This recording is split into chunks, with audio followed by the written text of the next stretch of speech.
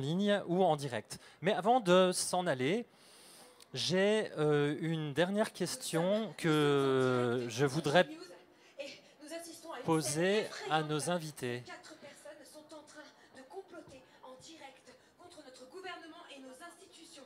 Contre nos institutions. Regardez, vous pouvez observer déjà l'absence de cravate qui dénote très clairement cette frange, qui caractérise cette frange de l'écolo radical, de cette gauche extrémiste. D'autant plus, regardez ces positions, là, cette main comme ça, et ces coupes de cheveux agressives. Écoutez, mais qu'est-ce que vous faites là? On est en plein débat, vous intervenez au milieu. Bonjour. Voilà, on est connu, d'ailleurs on a un journal très connu, et en fait la dernière on a été invité ici, on a pu poser des questions, et là on a pu à peine rentrer dans le public, enfin on comprend pas, on est un petit peu vexé d'ailleurs. Je ne comprends pas. Bref, on est là en tout cas pour contrer votre propagande éco-terroriste. C'est très très grave parce que sous couvert de droits des animaux, des humains, vous prenez des actions complètement illégales. Et sachez que nous, on a tout filmé là. Vous êtes on a tout dans la boîte et on va envoyer à Darmanin.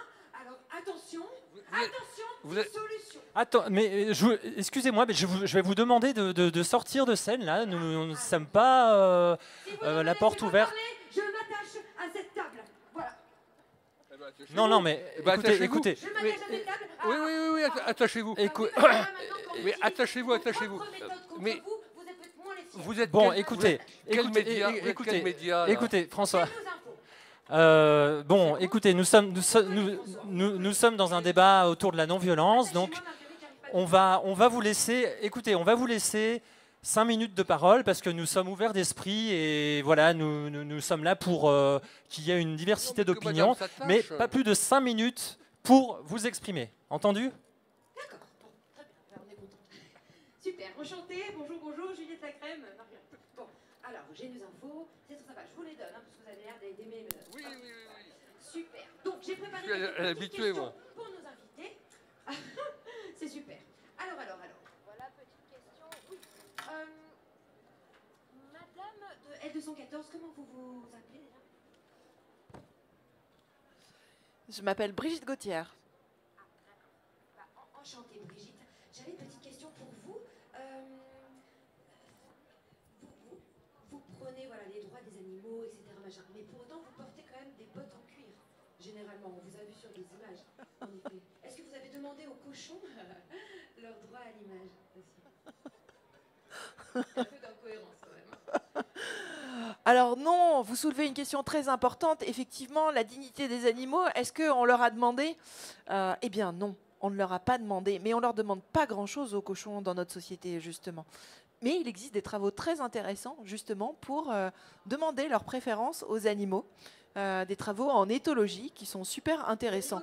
Donc voilà, qui s'expriment exactement et dont on peut... voilà. Si vous habitez chez un chat ou avec un chien, vous vous rendez bien compte qu'ils vous expriment au moment où ils sont du mauvais côté de la porte. Ben, en fait, les autres animaux, c'est pareil. Il y a des choses qu'ils peuvent exprimer. Ouais, mais quand vous mettez pas les croquettes ou quoi, enfin, vous savez bien décrypter le langage de votre chat. D'accord. Bon, j'espère que vos bottes en cuir vous parlent. Mais bottes en cuir, j'en ai pas.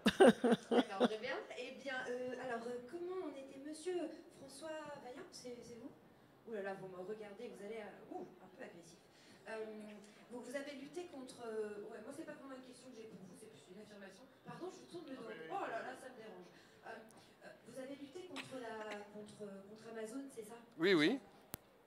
D'accord. Et pourtant, vous vendez votre livre sur Amazon. Plusieurs livres, mais c'est pas moi qui les vends. D'accord. Et alors, si vous parlez des livres sur Amazon, je tiens à vous dire qu'il y a encore 6-7 ans, j'étais un gros consommateur de livres d'occasion sur Amazon. J'en achetais régulièrement. Et il a fallu que ma belle-sœur me dise, mais François, fais comme moi, achète en dehors d'Amazon. Il y a d'autres sites. Et je suis toujours gros consommateur de livres d'occasion que je trouve sur d'autres sites. Et c'est pas plus cher, c'est même souvent moins cher. Alors peut-être que c'est livré pas le lendemain, mais 3 jours après. Mais pour vous dire qu'on peut très bien boycotter Amazon. C'est la conclusion que vous vouliez me faire dire. Oui, on peut boycotter Amazon. Moi, je veux rien vous faire dire. Mais si. Et vous-même, vous boycottez Amazon? Écoutez, non, moi j'adore Amazon. sur Amazon. Et pour le climat, vous en pensez quoi? Et pour le climat, on va dépasser les 5 minutes. Non, mais c'est pas grave. Le climat peut attendre, tout le monde sait, oui. Exactement. On passe à la suivante. Alors, monsieur de la non-violence, c'est madame. Bonjour madame de la non-violence. Alors, comment vous vous appelez? Alliance citoyenne. Alliance citoyenne, tout à fait. Bon, enchantée. Juliette. Alors voilà, en provoquant les forces de l'ordre, on se demandait avec les rédactions, et en les forçant à vous gazer, à vous matraquer finalement, est-ce que vous savez qu'ils peuvent sortir traumatisés? Ce sont aussi des humains. Est-ce que vous vous rendez compte de la violence psychologique que vous exercez sur les forces de l'ordre? Oui, je pense que c'est surtout l'air de Vive le vent qui a dû les traumatiser. Le quoi, pardon? L'air de Vive le vent. On chantait Vive le vent, vive le vent, vive le vent d'hiver. Mais bon. Nos appartements sont des frigidaires. Ouh! Il fait froid ce soir ici. Voilà, Ça, voilà. c'est sûr. Bon, bah écoutez, c'est une réponse comme une autre. Petit quiz, hein. Voilà, parce que là, je sens que... On va parler au public, hein, parce que ça m'intéresse de savoir. D'ailleurs, on va vous libérer hein, de tout ça. Ne vous inquiétez pas. Alors, on a un petit quiz sympa qu'on aime bien à la rédaction. Marguerite a bien travaillé. Voilà. Alors, donc c'est par applaudissement. Voilà. Par applaudissement, qui a peur de François?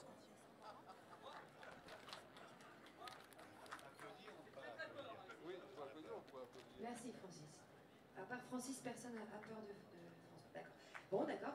Par applaudissement, qui a déjà participé à ces actions de non-violence?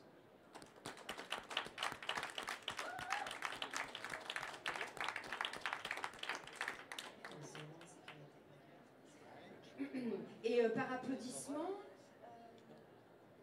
Ah oui, l'action des hommes sandwich, dont parlait François tout à l'heure, est-ce que vous trouvez ça violent? Par applaudissement. D'accord, à part Francis, personne. Eh bien, je vois que l'ambiance est morbide. Très bien, et ben, je vous propose alors un petit jeu vraiment très très sympa que nous avons. Ça va, on a encore un petit peu le temps? Ok. Pas beaucoup, hein, attention. D'accord, dans la lumière ici. Très bien. Je m'installe comme chez moi. Ah, merci. Alors, petit quiz sympa. Ça s'appelle les pros du climat. En hommage à mon oncle Pascal. Alors, voilà, ce premier quiz, c'est en fait, on va vous proposer, on va lire des phrases et vous allez deviner si elles ont vraiment été prononcées sur un plateau télé ou pas, d'accord? Allez, on joue. Alors, première phrase. Les personnes contre le jet privé, ce sont des aigris et des jaloux qui voyagent en classe éco. Par applaudissement, qui pense que c'est une vraie phrase? Eh bien, la réponse en image. Moi, je suis pour la liberté. Si je pouvais, je me déplacerais en jet tous les jours. C'est plus que de la jalousie. C'est des aigris de première compétition qui voyagent en classe éco. Voilà ce que c'est. Ça fait longtemps que j'ai pas dîné avec un petit brunch avec Sarah. J'aime beaucoup. Ancienne coloc. Ok, très bien. Bon, bah, c'était vrai. Ensuite, moi, je connais le patron de Total, Monsieur Pouyanné, personnellement, et c'est un écolo dans l'âme. C'est le premier à trier ses déchets. Non, écoutez, alors, je peux pas vous laisser dire ça, Marguerite. Moi, je connais personnellement Monsieur Pouyanné, hein, qui est le patron de Total Énergie. Et non, écoutez, alors, je peux pas vous laisser écoutez, alors, je peux pas vous laisser dire ça, Marguerite. Moi, je connais personnellement Monsieur Pouyanné, hein, qui est le patron de Total Énergie. Et c'est trie ses déchets, hein, vous voyez, c'est même un exemple. Voilà, alors on parle pas quand on sait pas. Merci. Marguerite, est-ce que c'est sa fille? Bon, bah, excusez-moi, c'est une petite joke entre nous. Je savais pas qu'elle me faisait des coups comme ça dans le... Cette citation est fausse, vous avez perdu. Voilà, très bien. Ensuite, troisième. Il est prouvé que faire de la désobéissance civile réduirait de moitié ses chances de réussir dans sa vie. Qui pense que c'est une vraie citation dite à la télé? Personne. Pourtant, la statistique est vraie. Bon, réponse en image. Au fait, je t'ai dit qu'Antonin, il avait loupé son année. Bah, de toute façon, les gens qui font de la désobéissance civile, ils ont moitié moins de chances de réussir dans la vie. Donc, Bon, bah, c'était faux, vous avez gagné. Très bien. Ok, ensuite, j'essaie d'être écolo le plus possible, mais vous n'avez pas l'impression de nous emmerder. On représente 1% de la population dans le monde. Le plastique, l'emballage, on fait plein de trucs. Vrai ou faux? Par applaudissement, si elle est vraie, applaudissez. D'accord, c'est partagé dans le public.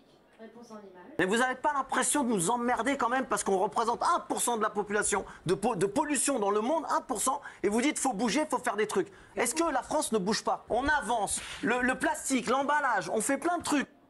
Les touillettes et le numéro vert. Ok, bon bah c'était vrai. Voilà, et la dernière, ton Noël c'est Noël en Corée du Nord. Moi je veux des sapins dopés avec des guirlandes allumées jour et nuit, et que mes enfants aient d'innombrables cadeaux neufs, issus du capitalisme et commandés sur Amazon bien sûr. Alors, est-ce que vous pensez qu'elle est vraie? Il n'y a pas beaucoup de monde qui croit qu'elle est vraie. Très bien, la réponse en image. Le Noël chez Barbara, Noël en Corée du Nord. Et qu'est-ce que tu offres à tes enfants? Des trucs recyclés. Tu sais Je quand veux même. des sapins en pleine santé. D'accord. Verts. Mais des des sapins dopés, si tu veux. Je les veux dopés à tous les produits possibles. Magnifiques. Avec des guirlandes de toutes les couleurs, jour et nuit. Je veux que quand les enfants se lèvent au petit matin pour aller chercher leurs innombrables cadeaux, des cadeaux neufs, des cadeaux issus du capitalisme. Commandés sur Amazon. Des cadeaux qui leur véhiculent des bonnes valeurs. Le commissariat Playmobil, le jet privé Playmobil, tu vois ce que je veux dire? Et voilà, commandés bien sûr sur Amazon, parce que sinon, de toute façon, tu n'es pas livré. Bon, très bien François. Moi, je suis pour la liberté. Si je pouvais, je me déplacerais en jet. Ça revient. Bon alors, quelle était votre citation préférée? Est-ce que c'était dans les vrais, hein? Est-ce que c'était la première, les jets privés, par applaudissement? D'accord, personne pour Sarah. Est-ce que c'était la deuxième, les écolos qui nous emmerdent? D'accord. Est-ce que c'était la troisième, le Noël en Corée du Nord? C'est ma préférée aussi. Et bien écoutez, vous pourrez retrouver ce petit jeu, les pros du climat, tous les mois sur la chaîne de Gélius et de Quota Climat, parce que nous aussi on fait des collabs. Voilà, c'était super. Hein. Bah écoutez, là, c'est vraiment le moment de... Les 5 minutes sont largement passées, donc je vous invite vraiment à quitter le... Non, non, non, non, non, là, c'est fini, parce qu'on... On doit passer à la suite, là. On doit passer à la suite.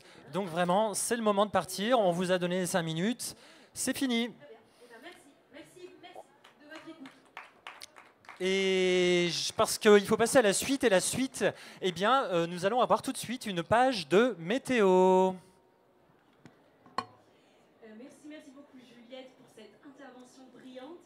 Et je me présente, je m'appelle Evie, donc de Génius également. Et je suis ici pour vous présenter aujourd'hui la météo de la liberté. La liberté bien sûr d'agir face aux interdictions des écolos. Marguerite, la météo, je peux commencer la météo sur les cartes. D'accord. Je suis fan d'Evie. Merci beaucoup. Vous connaissiez déjà Juliette? Elle est géniale, hein? Ah, merci. Je trouve que ces propositions sont toujours pertinentes, incises, placées au bon moment. Et par contre, et je m'excuse pour ce qui va suivre parce que j'ai un peu parlé avec certains d'entre vous, je n'avais pas prévu. Ah, très bien. C'est pas mon fort de meubler vraiment. Merci beaucoup.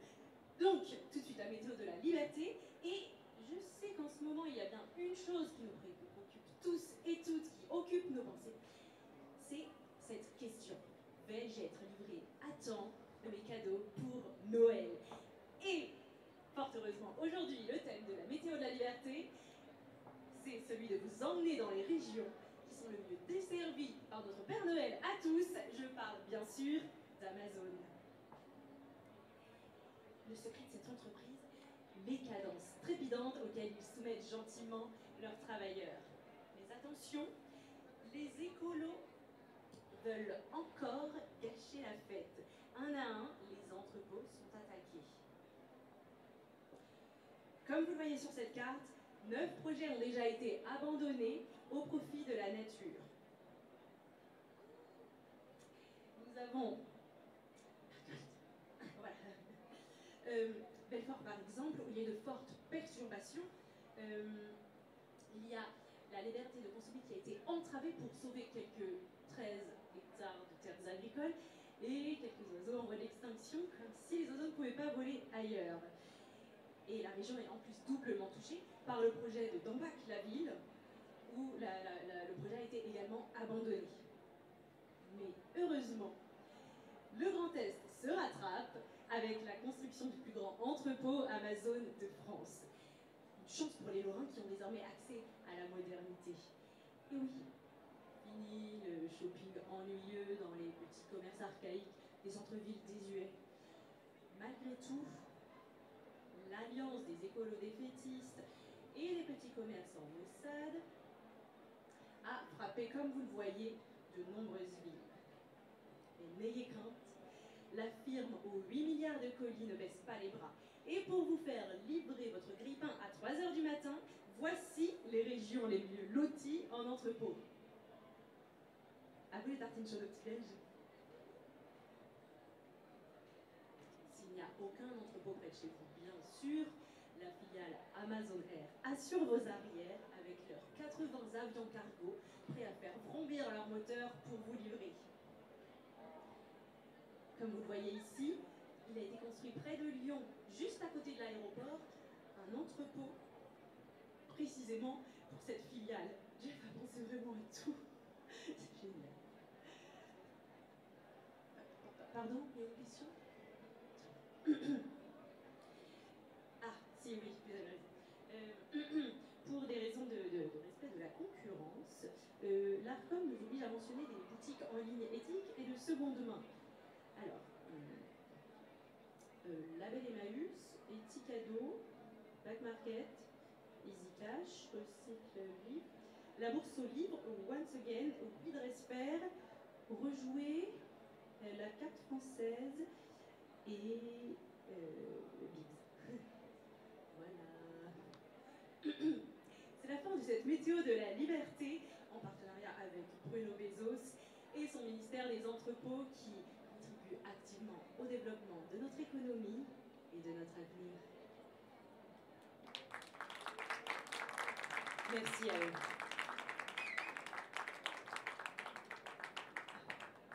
Vous voulez récupérer une micro? Oui, si ça vous dérange pas. Ah non, pas de souci.